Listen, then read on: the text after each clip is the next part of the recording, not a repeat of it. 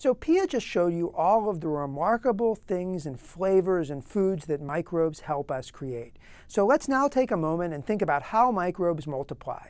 It takes a lot of microbes to make many of the foods that she was telling you, so they better grow very fast. So before we go and talk about microbe growth, I want to just start and talk about something that might be a little more familiar to you, which is the multiplication of people. How is it that people multiply? So you all know how this happens. You start out with one person, and that person, of course, divides and makes two people. The person who divided then dies, so you're left with two people. Those two people divide, making four people. The original two people die, the four people divide, you then have 8 people. And in the next generation, you have 16 people, and then 32 people, and there's just proliferation of people. So mathematicians call this process, where 1 gives rise to 2, which gives rise to 4, and so on, exponential growth.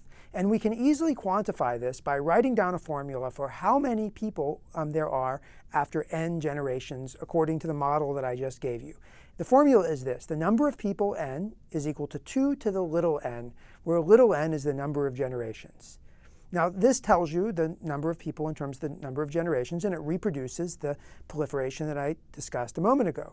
So if we want to convert, instead of talking in terms of generations, we want to talk about time, then what we can do is say that every generation takes some amount of time. So for humans, I don't know, you might say it takes 20 years, you might say it takes 30 years. So that means that n, the number of generations, is the total time that's elapsed divided by 30 years. And we can then write the formula as capital N is equal to 2 to the t over tau, where tau is the generation time, and in this case, it is 30 years.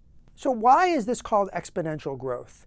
So the reason is because mathematicians like to write this formula instead of in the simple form that you see in front of you. We like to write that n of t, the number of people at time t, is e to the k times t, where e is the exponential function, and k is what we call the exponential growth rate. K can be related to the previous formulas that I gave you. It's simply the log of 2 based e divided by tau. That is k. And this is simply a way to rewrite the formula, and it gives the name exponential growth. Now, if you were to actually go and look at a plot of the number of people that there were on the planet as a function of time, as I show here, then what you would see is a function that looks very much like the one that I just drew. The number of people started out very small, and over time it rose, and now there are lots and lots of people that are on the Earth. And of course, as you can see, if you look at this plot, the issue that it raises is that eventually you might worry that all of the people can't survive on the planet that they're in, because they might get crowded, or they might run out of food, or something else. And indeed, one of the most important questions in the study of sustainability of the Earth is basically how this process will proceed. Namely, how many people can the Earth support anyway, given the food resources there are.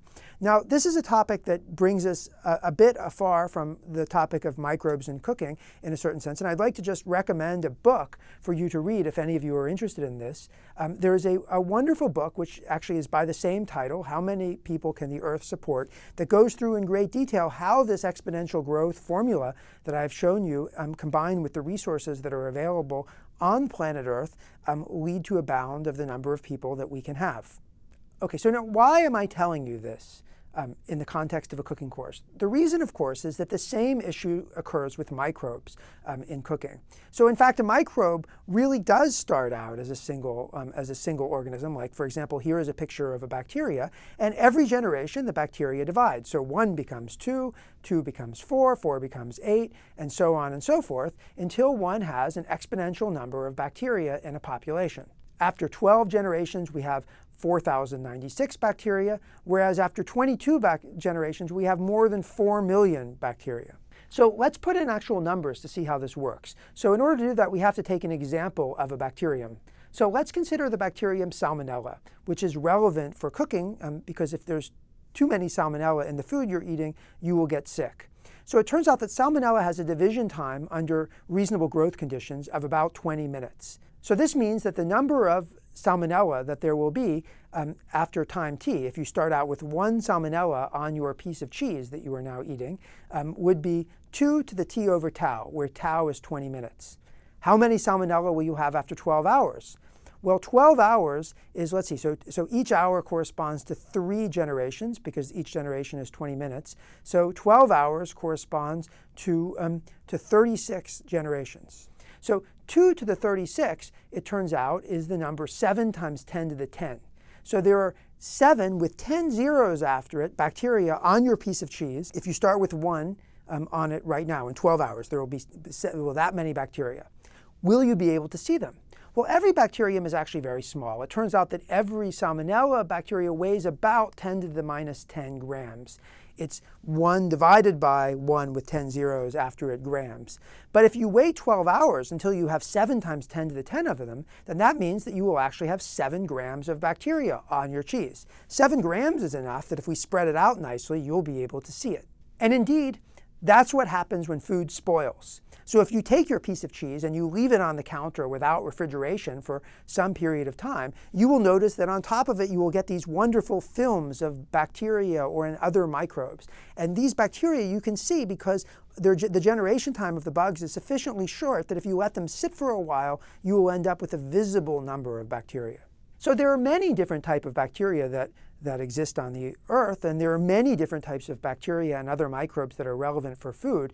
It turns out that 20 minutes is about the fastest division time that there is. And here's a table of the division times of several common bacteria and other microbes. So another particularly relevant division time for cooking is that of yeast, of Saccharomyces cerevisiae. And that, it turns out, has a division time of about 2 hours. So there will be far fewer yeast cells in 12 hours than there would be Salmonella.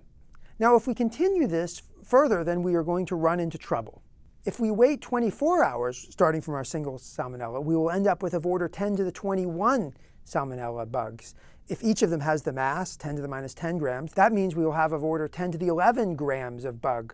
This number is absolutely crazy. So 1 ton is about 10 to the 7 grams. So that means that this is about 10,000 tons.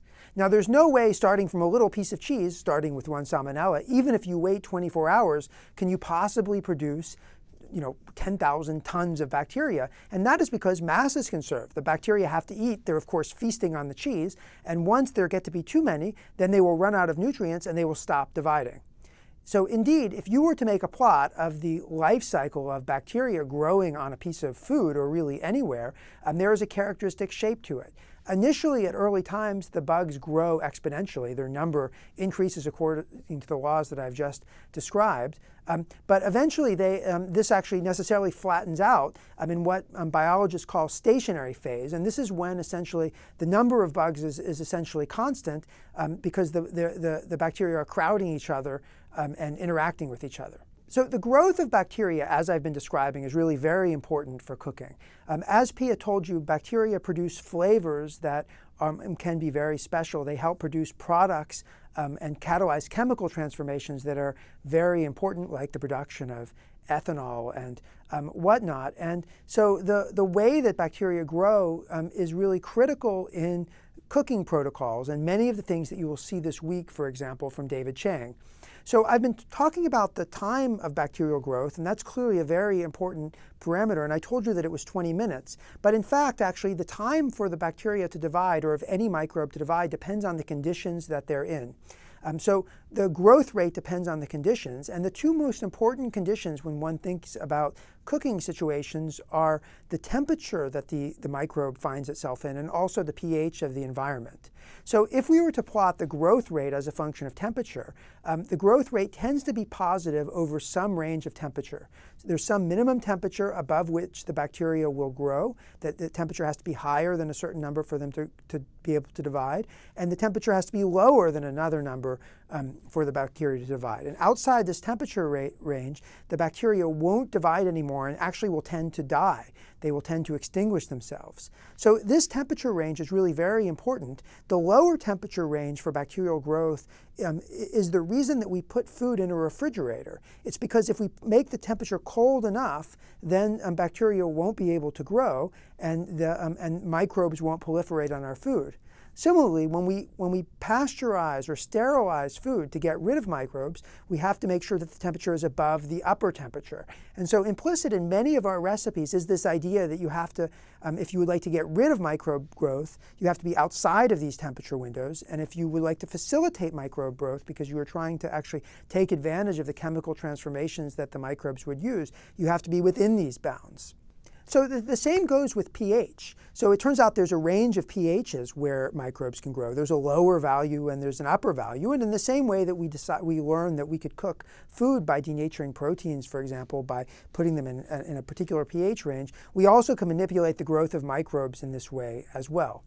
So what are these numbers? So let's just take as examples two of the microbes that tend to be important in cooking. So let's take E. coli and Saccharomyces cerevisiae.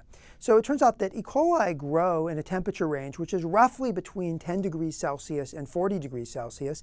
The condition for maximum growth is very close to the upper temperature threshold. It's about 37 degrees Celsius, which coincidentally or not turns out to be very close to the temperature of our own bodies. So the other microbe, Saccharomyces cerevisiae, is a yeast, which Pia has already talked to you about. And that tends to grow between a couple of degrees Celsius and 40 degrees Celsius. So in both cases, and in fact in the case of many microbes, if you'd like to eliminate growth, you need to get above 40 or maybe, to play it safe, 50 degrees Celsius. If you do that, then microbes can't grow. And similarly, if you get well enough below 10 degrees Celsius, then they also can't grow. These facts are important to understand the protocols that are put forth for food safety. Now, there are really two different ways of actually eliminating microbes from food, which the first is called sterilization, which essentially means that you do something which is sufficiently severe that you kill all of the microbes in your food. A second idea is that of pasteurization, which basically means that you decrease the number of microbes substantially to put them below some sort of safe threshold. So the definition of what a safe threshold is really depends on the type of bacteria. And in the United States, the USDA has various standards of what a cook needs to accomplish in order for food to be declared to be safe. So for the microbe Listeria, the standard says that you need to decrease whatever the heating procedure, the pasteurization procedure is that you use, needs to decrease the number of Listeria by a factor of 1,000,000. For the case of Salmonella, one has to decrease the number of bacteria by a factor of 10 million, whereas for E. coli, the number has to be decreased by of order 100,000. So the way that the death of bugs works is very similar to the way that the growth of bugs work. Namely, you would imagine that every time, say every minute, depending on where you are, maybe half of the bacteria or microbes that you have will die. So after a minute, you have half as many as you had in the first place. And after another minute, you'll have half of that, which is a quarter. Waiting another minute, you'll have a half of that, which is an eighth, and then you have a 16th, and so on and so forth. And so if the death time, as it were a minute, then basically what you do is you divide the number of bacteria you have by 2 to the n, where n is the number of 1-minute intervals that you waited, and that will basically tell you the way in which the bacteria are dying off to help you understand whether or not you've met the USDA threshold. So the rule of thumb that the USDA uses for this, they call the 6.5 log 10 rule. And what that means is that you're supposed to wait long enough for the number of bugs to decrease by 10 to the minus 6.5. Now you'll notice the number 10 to the minus 6, well that's a factor of 1,000,000, that's Listeria, and they basically recommend that you go a little bit below that just in case, and that's the typical rule of thumb that one has to obey when one is doing pasteurization procedures, and presumably that's to kill things, to kill the most, if you don't know what kinds of bugs are in your food, you want to kill the ones that are the hardest to kill to make sure that you've got them all. Now, if we set 10 to the minus 6.5 equals 2 to the minus n, then it turns out that n, the number of generations you have to wait to get this factor, is about 22. So the rule of thumb is that you need to wait for about 22 generations of bacterial death in order for it to be fully pasteurized. Now the death rate, like the growth rate, is temperature dependent, and so therefore how long this means you have to wait until the food is safe to eat really depends on what the tau is, what the characteristic time for the bacteria to die is, and that depends on the situation. So just as example, let me show you a table from the National Dairy Council of the pasteurization times that you need to apply for milk. So if you do what is called vat pasteurization and heat your milk up to 63 degrees Celsius, you have to wait about 30 minutes. On the other hand, if you do what is called high temperature short time pasteurization, you can get away with pasteurizing for only a second if you heat it up to about 89, 90 degrees Celsius.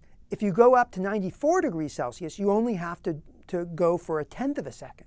And then there is this idea called ultrapasteurization, where you heat it up to 138 degrees Celsius and you wait for 2 seconds, long enough to make sure that everything is really killed. Now, one thing you should think when you look at this table is that we've already told you what happens in this class if you take milk and you heat it up.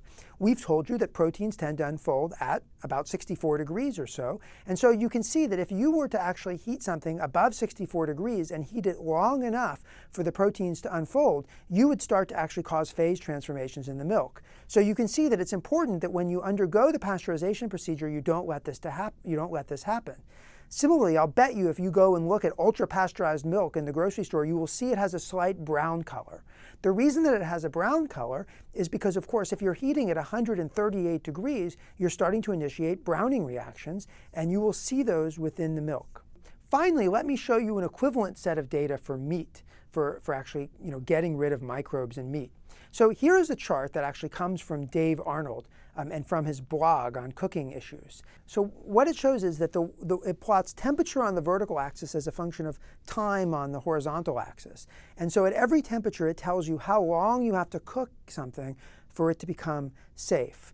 The green regions on this plot are places where you're totally good. If you put your food there, then you won't have a problem. And so you see at the bottom of the curve that is below about 40 degrees Fahrenheit, or a little above 0 degrees Celsius, microbes, that is, it's actually safe to store meat without having microbes proliferate in them. And this, presumably many of you know, and that's the reason that we can store meat safely by putting it in a freezer. There then is a large red zone. This is a temperature range where there is not a time that you can leave it to basically get rid of the microbes. This is where the region in which the microbes actually like to grow. And finally, at very high temperatures, there's another green zone. If you take your meat and store it above 75 degrees Celsius, then basically the microbes won't grow there, and so you'll be OK.